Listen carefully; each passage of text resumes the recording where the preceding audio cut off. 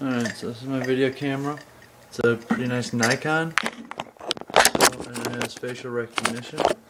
So we're going to record the screen. Check out these.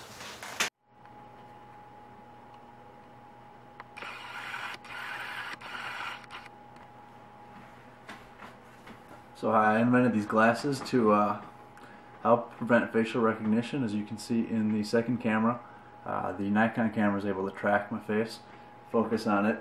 Nikon's not the only company that can do this, obviously, but it's something that I have great concern about, and you should too. So with that in mind, I invented these glasses.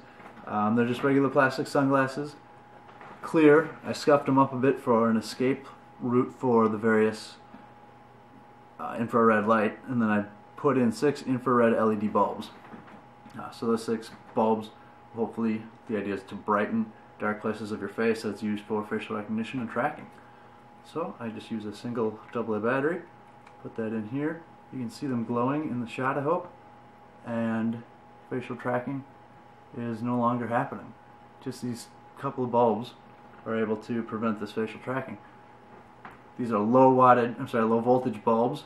You could certainly upgrade the quality of bulbs and the battery used, but when you take the battery out, facial tracking is back, and I'm going to put the battery back in, lights are on, and facial tracking is off.